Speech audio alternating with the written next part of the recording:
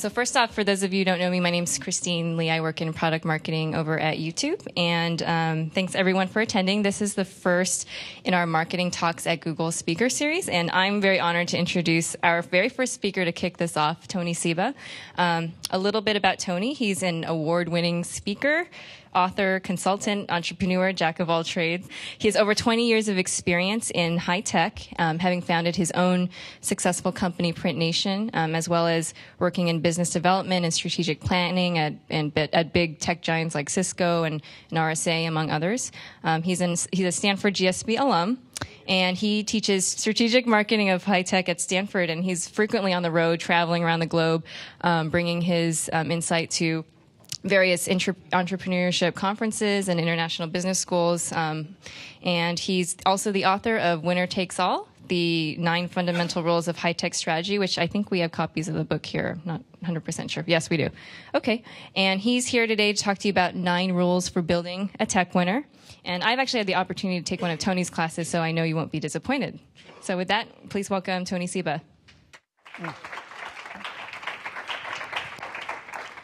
Okay, thanks, Christine. So I started teaching at Stanford. So thanks for that introduction. After a 20-year entrepreneurial career, I started teaching at Stanford about 5 or 6 years ago. And if some of you remember 5 or 6 years ago, 2002, 2003, those were tough years in high tech. A lot of companies were tanking, and even great companies. So let me step back a little bit. That's my book, and we're going to have copies here today, and that's me. And when I don't speak at Google, and they don't bring copies of the books for everyone, I ask that whoever tells me where that picture was taken, I'll give a free book. So think about it if you're here at the end. If you're here at the end, I'll ask the question. That's a reason for you to stay. Okay, so back to 2002, 2003, many companies died, thousands of companies died. Many of you were in those companies. And when I was teaching in the open program at Stanford, many of my own students, class participants, were being laid off left and right. Sometimes 15% of my class was laid off in a given quarter, which is pretty painful. And if you read the media, it was all gloom and doom. It was the end of civilization, or at least Silicon Valley as we know it. So the question that I asked myself was, is it the end of civilization as we know it? Are there new rules in the web era? Is everything new? Because great companies were doing badly. Great companies were going flat. Cisco Systems was going flat. Sun Microsystems was going down. Siebel Systems are going down. What was new? What was new in this whole era? But at the same time, of course, there were companies like Google that were doing great. Google was doing great, Symantec was doing great, LinkedIn was doing great, Skype was doing great, Craigslist was doing great, et cetera, et cetera. So what I set out to do was compare these companies that were doing great with their peers, not bad companies. So I set out to compare Google and Yahoo, Symantec and Network Associates, LinkedIn and all the 30 people who were competing with, Sony and Apple, all good companies, all good companies. And I also did it across the board. I did it to see if rules were different for startups, for large companies, for web companies, for tech companies, product companies, service companies, basically across the board. And that's going to be the conversation today. What I found were 9 rules. 9 rules that I call the 9 fundamental rules of high-tech strategy. And I subsequently wrote the book, and here it is. And since I'm an engineer, I like numeric proof. I like proof that this stuff works. So what I also did was 2.5 years ago, even in the midst of writing the book, I published a portfolio, actually 2 portfolios. One of the companies that I was writing about, the Googles and whatnot, and another one of their competition. Because most of these 2 rules to be happy, 9 rules to be successful, do this and you'll be rich, they may work in hindsight, but they may not work in foresight. So I wanted to see if there was any proof that this stuff worked. And I published that 2.5 years ago, and it's there to be seen by everybody up on my website. And of course, the fact that I am talking about it means that it worked, right? So let's get started with rule number 1. Actually, I'm not going to go through this in order. I'm going to go in any order. So rule number 8, design products and services that are easy to adopt. Design products and services that are easy to adopt. So who has an iPod? iPod? Okay, so the question is, who does not have an iPod, right? The iPod came out in, 2001? And suddenly it took over the market, right? Did it? So, questions. Why did the iPod win when they came late into the market by about 2 years in a crowded market? Why did Skype beat Vonage? Why did smart cards not make any difference in the US? But they have in places like Singapore or France. So these were questions that I was asking myself. And back to Apple iPod. Apple entered and they won immediately, right? Because they were cool, yes? Because of advertising, yes? Who said iTunes? Brilliant, brilliant. So if you look at the evidence, cool will only take you so far. The evidence is Apple had never had, ever, a category winner, a number 1 in any category. So cool will only take you so far. Apple was near bankruptcy in '97. So advertising, remember that Think Different campaign? That was brilliant. Just about the time Apple was at its lowest point in history. A year and a half, a full year and a half after the iPod was released, it was still going sideways. Not up, but sideways. It was not clear to anybody, not financial analysts, not anybody, that the iPod was going to win. So, look at the data. Apple was flat, the iPod was flat, until something happened in October of 2003 that made the iPod take off. And after that, the rest is history. So it immediately doubled sales. Sales just 4 quarters after were almost 10x. And the answer is iTunes. And iTunes, both the store and the player. Why? Most of us don't really buy that much online. But the player made a big difference. I had 400 CDs. I still do somewhere in the basement. Who had an MP3 player before the iPod? Anyone? Yeah, how easy was it to transfer music? Very painful, very painful. And you're an engineer. And it's very painful. For me, it was very painful too. You had to type in the song names of every single one, and I had 4,000 songs. Not going to happen. So what Apple did was to bring together what's called the whole product, the whole service, which in their case, it was the listening experience. So everybody thought that they sold just this little MP3 player. And in fact, that's not what they were listening. They were listening at music listening experience.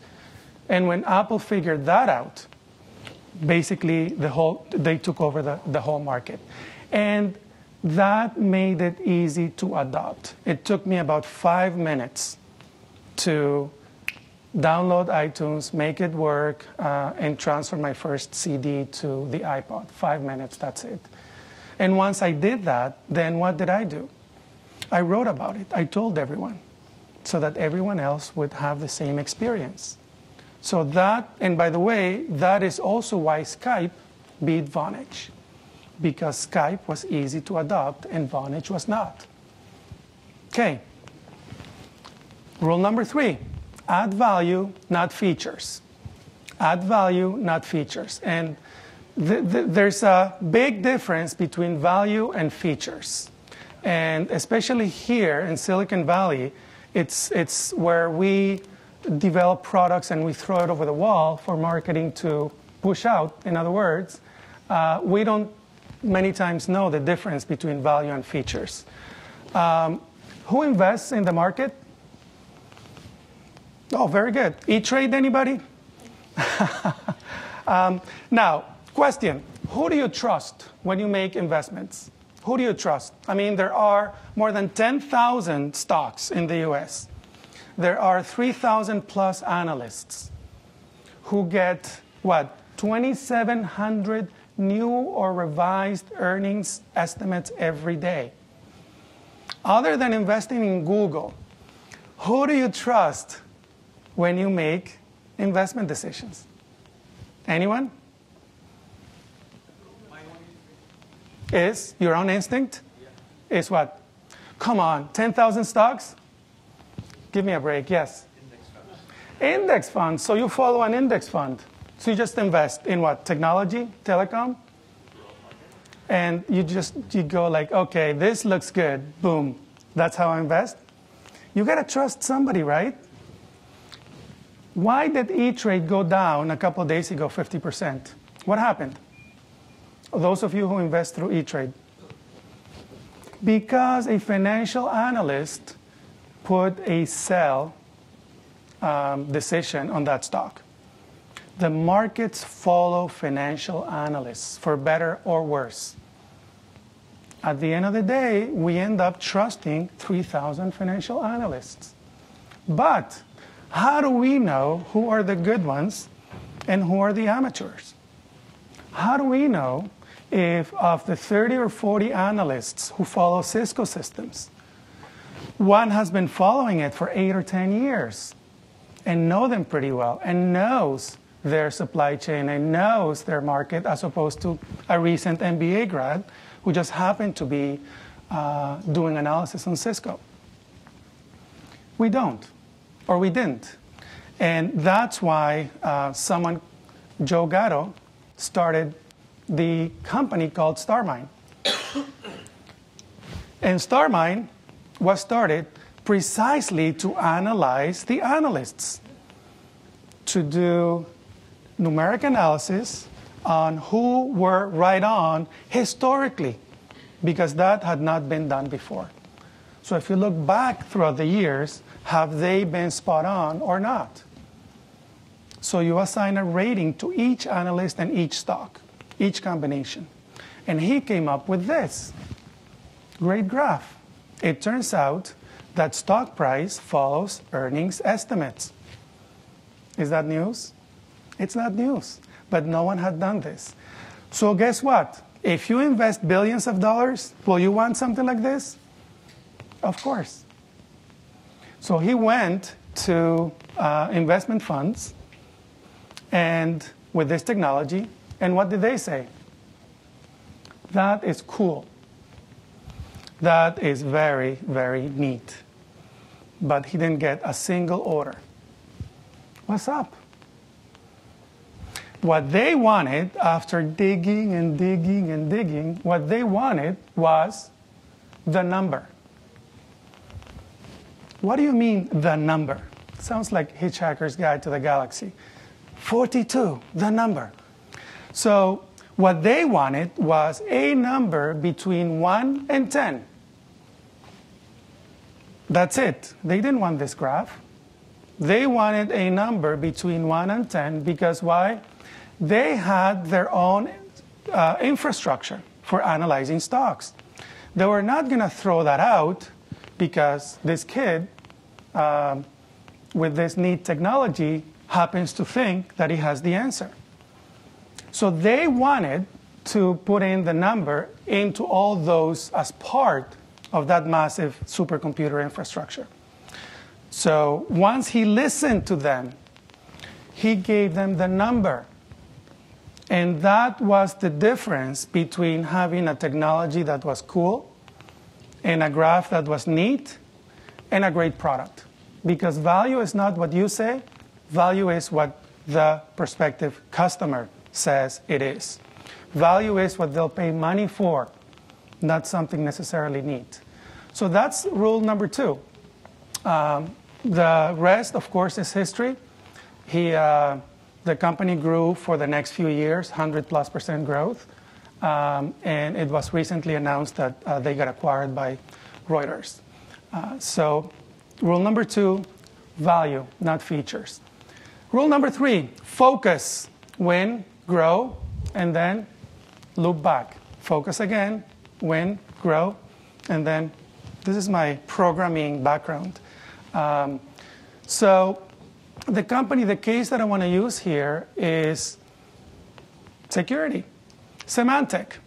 So Symantec was a good company. Anyone from Symantec before? You are. Did you work there when? In the 90s? Recently. Oh, okay, recently.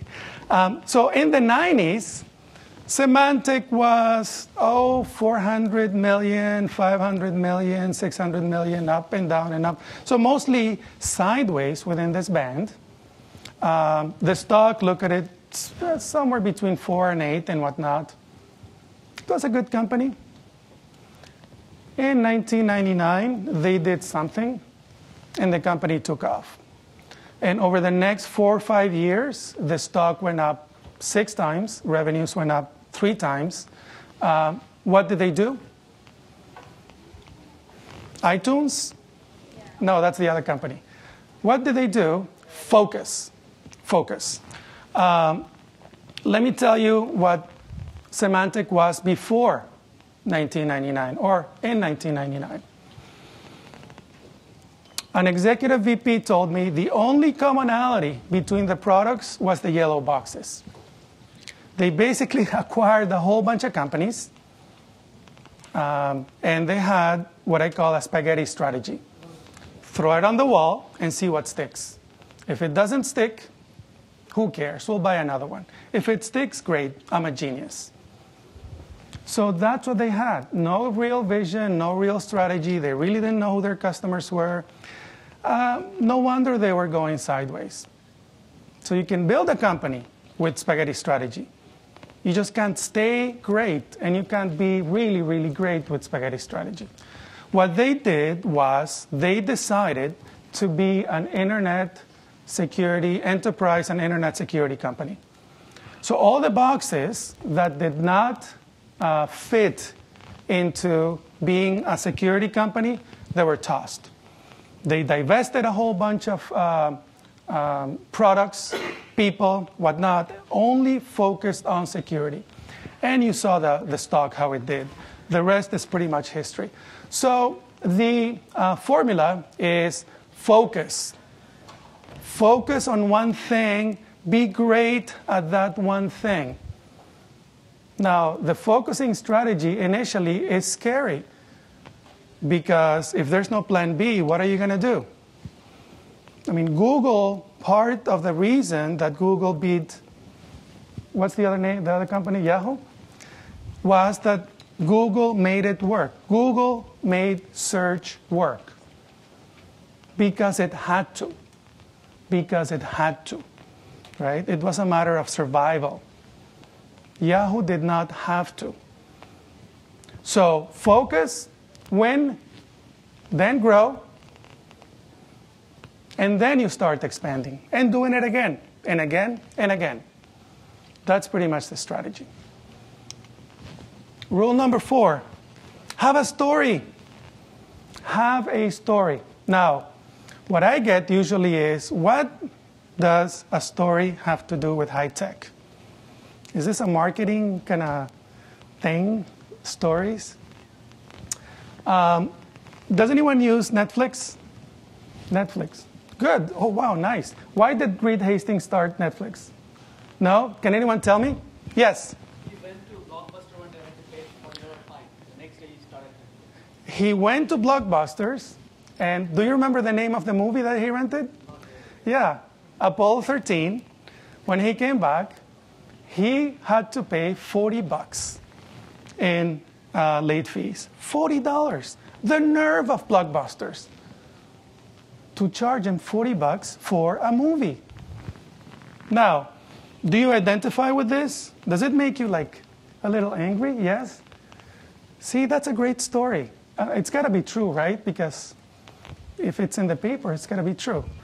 So, and the day after he started the company. So you're not alone. Americans spent $1.3 billion in 2004 in late fees. So when you come up with a story like this, here's what happens. You start creating an emotional connection with your market. See, we're in technology. Technology is usually meaningless. It's bits and bytes, and I used to be in data security and encryption. Encryption. It doesn't get more complicated than that. How do you establish an emotional connection selling encryption? Stories. That's why.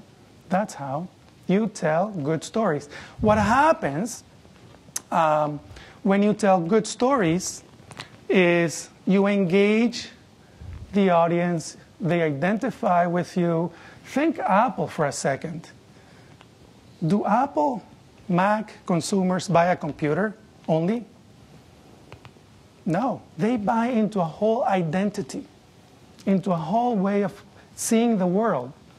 And that is the power of stories. And we've known this, by the way, for a long time, that stories make a huge, huge difference. Politicians have known this for many, many centuries. And another thing that happens when you tell good stories, for example, David and Goliath, Netflix versus Blockbusters, Yahoo versus Google, or now Google versus Microsoft, Red Sox versus Yankees. What happens is that suddenly everyone else disappears from the map. All those search companies, all those other baseball teams just disappear from the map. So when people talk about this category, they talk about these two companies. This is the one I like, and this is the one I hate. So the rest goes away. What happened to the IntelliFlix and the PeerFlix and the DVD Overnight and the 20 or 30 other DVD companies? In our minds, in the mind of the basically public consciousness, they simply disappear. Suddenly there's only David, Netflix, and Goliath, Blockbusters. There was a great book by Howard Gardner at Harvard who set out to study leaders throughout the 20th century. And what he found out was that leaders achieve their effectiveness through great storytelling. Isn't that interesting? Leaders, political leaders, religious leaders, they achieve, even in science, they achieve their effectiveness through great storytelling. We love stories. My 4.5-year-old niece comes up to me, Uncle Tony, can you tell me a story? All the time. We love story. That's what makes us humans. So the connection with technology is exactly that. Great leaders, technology or otherwise, achieve their effectiveness through great stories. Stories of hard work.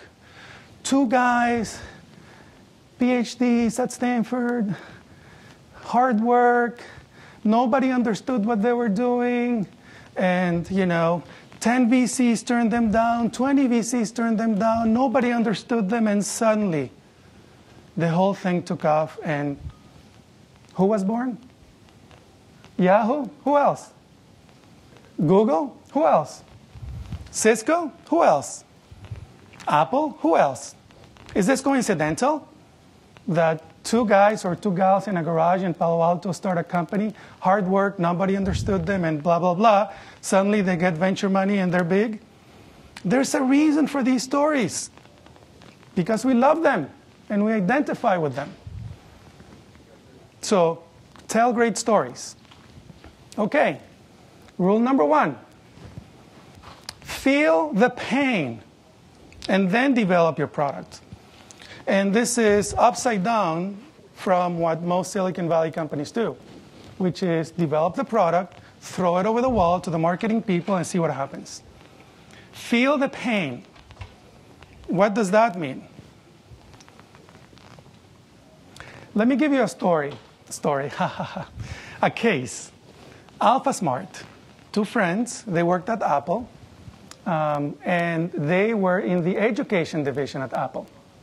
And of course, all PC companies wanted to push their enterprise PCs to the education market, no matter what. So it's a matter of selling, selling, selling. But as they went out there, what they kept hearing from the teachers was, you don't understand us. Don't keep pushing these $2,000 laptops. This is 1994-ish. Don't keep pushing these laptops. We want a product that works for us.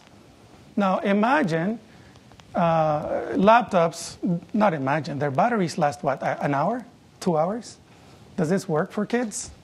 What about 30 plugged computers in a classroom? Does that work for kids who run around the place? I mean, that's a lawsuit waiting to happen there.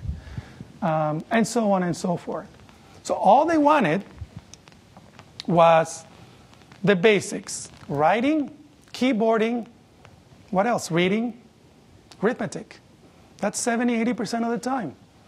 They don't want to surf, they don't want IM, they don't want games. All they want is that. And by the way, we want it for $300 or $400. We don't want to pay $2,000. Can you do that for us? And that's what they did. They went away, they designed a computer that was specific for that market. And that's what I mean by feel the pain. Feel the pain of the educators. Feel the pain of the kids who are being fed these $2,000 computers. So this is what the computer looked like. It was a keyboard, basically a little keyboard, $300 keyboard. You dropped it, you picked it up, and kept working. It was nearly indestructible. It lasted forever. Check this out, AA batteries lasted 6 months. 6 months, a whole semester. Compare that to a $100 battery that lasts an hour. Is there a difference? Maybe I want one of these. And it was simple and focused on the basic things that teachers wanted. So the result is they bootstrapped the company. It was a success from the get-go. 50% gross margin, all that good stuff, IPO 2004, and the rest is history, right? The interesting thing is, by listening to that pain, you keep developing new products. So once teachers loved this product, they said, look, I have to set it up and wrap it up. I have to take it from the 3rd grade to the 4th grade. And it's a pain to do that. Why don't you come up with a solution that I can take everything, wheel it back to the 4th grade, and in 5 minutes. So here's what they designed.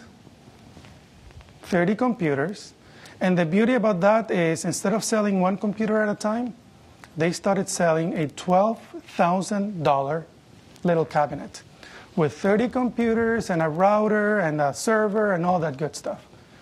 And soon after they did this bundle became 50% of company revenues. So feel the pain. Rule number 5, it's a risky world. Sell confidence. And this works in both tough times and when you're a small company. This works especially when you're a small company and during tough times. So the case here is Sycamore. Sycamore, a networking company, they went through the roof in 1999. Stock went from 12 to 189. Revenues went up. Everything was great. And suddenly the market tanked. 5 years later, revenues had dropped 90%. 90%. The stock was $3. The company, even though they had $1 billion plus in the bank, nobody even wanted to buy them. Not even for the cash. Not even for the cash, which is unbelievable. It looked like people only wanted to buy from Cisco Systems. What's up? Cisco was more expensive, way more expensive, more difficult to work with. Service was not that great. But everybody piled up and wanted to buy from Cisco. Why? Because nobody got fired for buying Cisco or IBM or Oracle or the familiar names. In tough times, people run for cover. Why? Technology, especially new concepts, new technologies, new things are difficult to evaluate. They're difficult to test. I mean, anybody who does testing here knows that. And it's difficult for us. It's even more difficult for other folks. Buyers face many risks: financial risks, personal risks, environmental risks, legal risks. In tough times, people want to go with a safe choice. So what do? I mean, if you start a company, if you create a new technology, what do you do to get people on board? So, because I wanted to look at startup companies, I looked at a startup company called Clickability. San Francisco, started in 1999, just before the tech recession. And during the tech recession, it went from 0 to 400, little company. 4 guys from Stanford. Went from 0 to 400. 50 to 80% revenue growth, all that good stuff. What's up? They were competing with large companies, established companies. Now, don't people go to safety during tough times? Why would a Clickability succeed? So that's what I wanted to know. It was interesting interviewing the CEO of Clickability because to him it was obvious what they needed to do. Go in, talk to customers, see what risks they're facing. Instead of pushing your stuff, just talk to them and deconstruct their risks. Deconstruct what they're going through. And offer solutions for those risks, whether it's money back guarantee. Oh, you don't think we'll be able to execute? How about this? We'll install the software. We'll leave you with 90 days after we install it for you to use it. And if you don't like it for any reason, we'll give you your money back. 90 days, not after purchase, but after installation.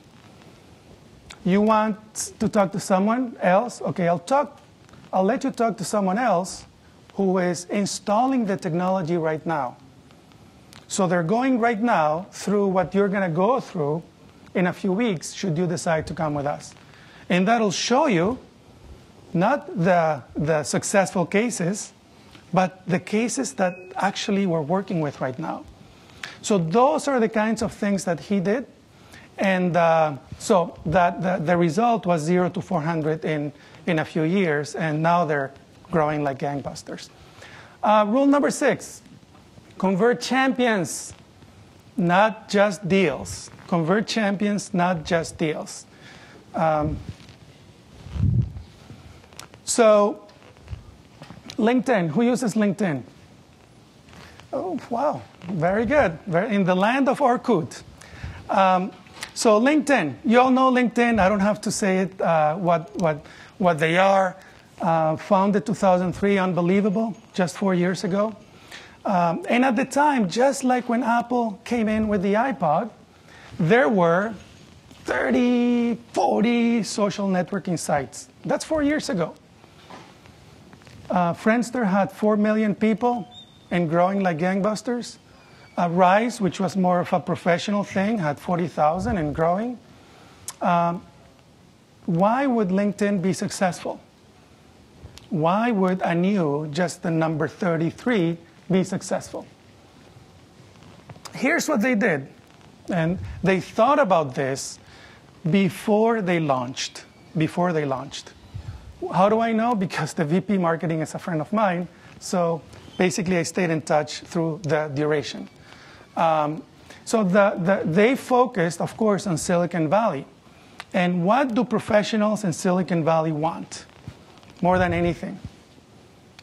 Anyone? The next big thing, right? We want to work for the latest and greatest technology, for the latest and greatest company. So we want to we want to have the best job around, where we can have fun and where we can make a lot of money, pretty much.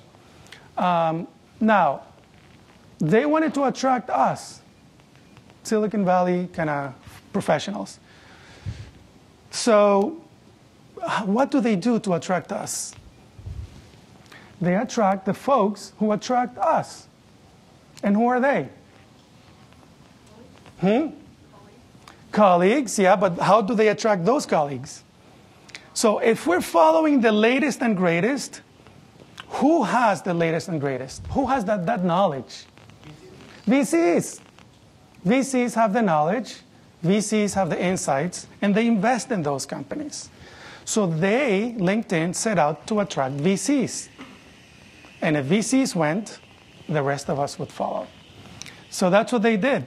They attracted VCs and they attracted the headhunters. How are we doing for time? Good? Okay. And so what they did was attract champions. So rather than take a social network, put it up there and see what happens, they thought about it and they started attracting the folks who would attract the rest of us. They thought about this before launching. Why? Because they had to. Because there were already dozens of social networks.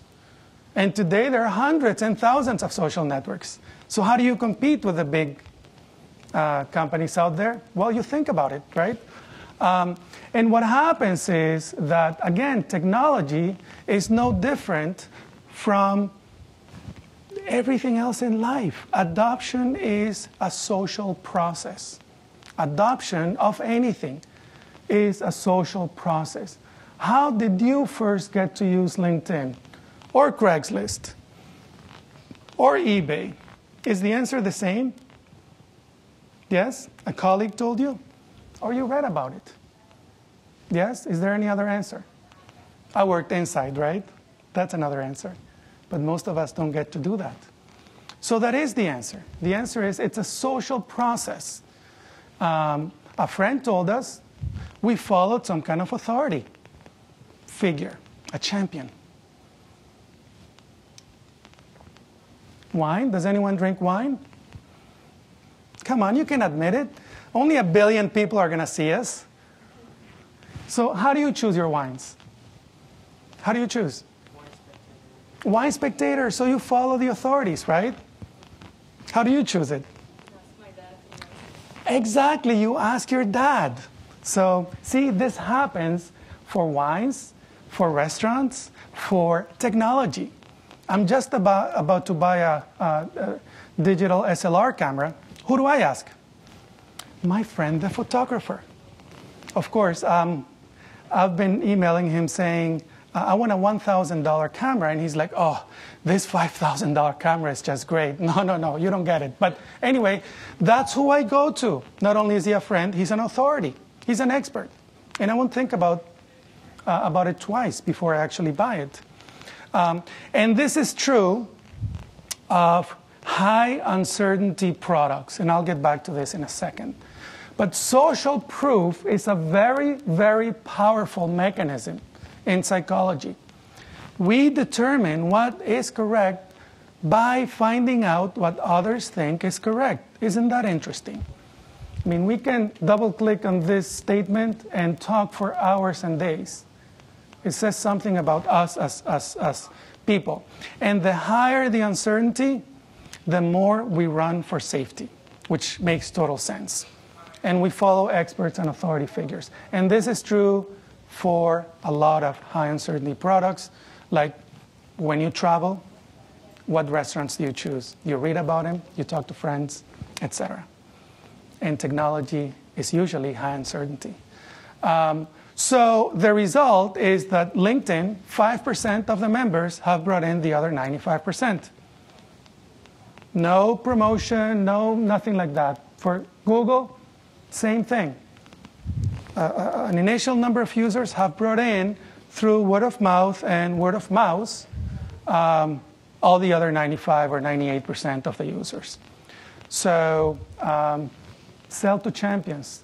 Design your products to sell to champions who will in turn bring in the other 95% of customers. It's much cheaper this way, by the way.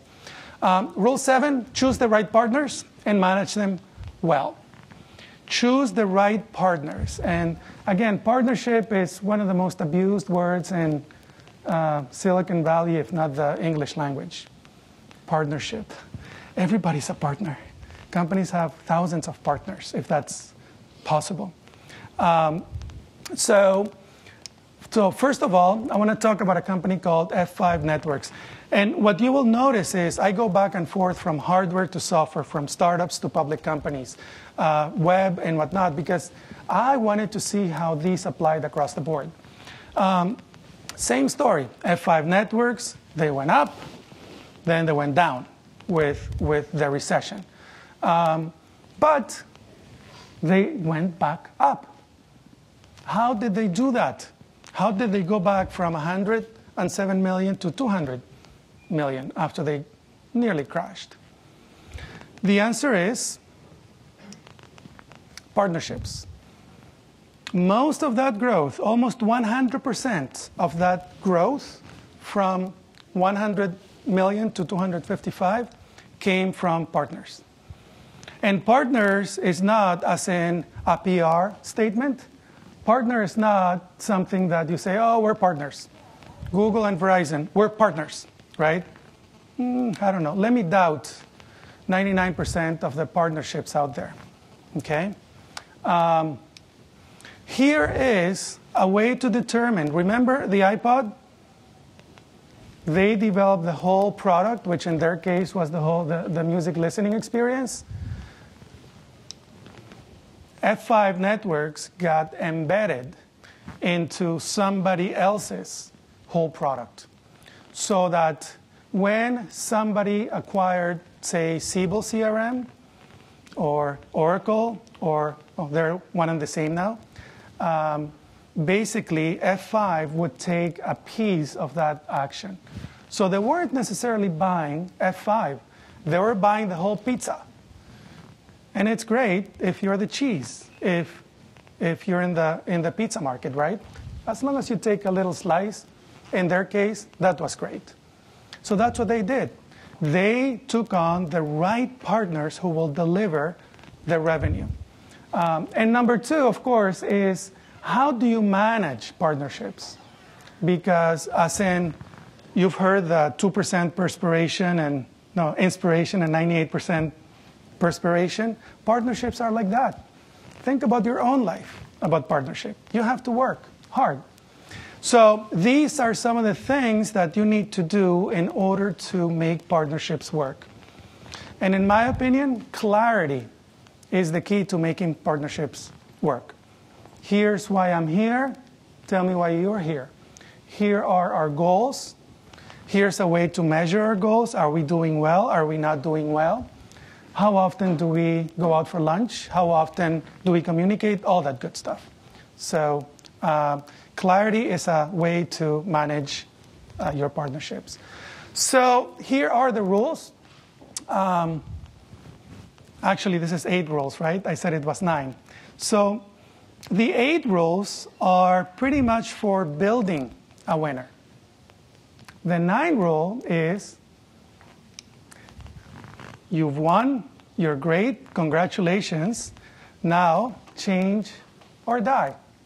So let me show you something. Top 10 software companies in 1984.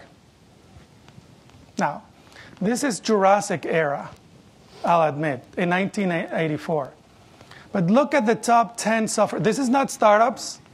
This is not 2 guys in a garage. This is the top 10 software companies in 1984. Who is alive still and thriving out of those 10? 1. The others have been acquired, have died, just fizzled down. 1 out of the top 10 companies are alive 20 plus years later. Now, when I say this, a lot of people go like, well, they made stupid mistakes. We would not make those mistakes. Of course, hopefully you won't, but you'll probably make other mistakes. It's only human. Now, let me show you something closer to home. Who's the top search company today on Earth?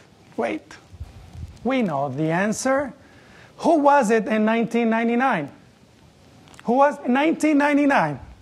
That was not that long ago. I still remember 99. Who was it? Number 1? Come on, you know it. Yahoo, of course. Who was number 2? Excite. Who else? Tell me the top 10. Excite. Lycos, Alta Vista. Who else? Where was Google? So here's the top 10. See how Yahoo and Google flipped? But look at the top 10. Where is Google? Where is Google in 1999? In a garage in Palo Alto, maybe? Or something like that? Does that make you think?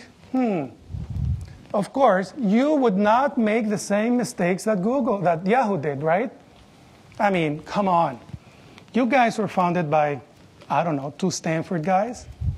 You guys were funded by Sequoia, and to be specific, by Mike Moritz, unlike Yahoo, right? Wait a second. And on and on and on. So, thinking. Okay.